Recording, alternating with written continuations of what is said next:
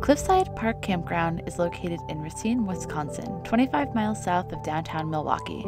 Situated along Lake Michigan, the campground sits within a well-maintained county park and has just over 90 sites.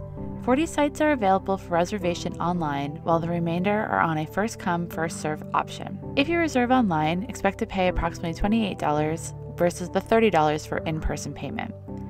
Sites are packed gravel and offer both 50 and 30 amp hookups and water, but no sewer. They do offer a dump station for registered guests, but can also be used by any RVer passing by for an $8 fee. The park strictly enforces a no outdoor water use, so don't plan to use your outdoor shower for any reason. The sites located on the reservable side were very sloped, but the first-come, first-served side appeared more level. Sites are spaced out at a good distance apart, could fit any size rig, and provided both a fire pit and a picnic table. Dogs are permitted in the campground but not in the park, so keep that in mind when taking them for a walk. A 10-minute walk from the campground will bring you to an epic view of Lake Michigan. The park was very quiet and mostly empty during the week, but filled up and got loud at the weekends.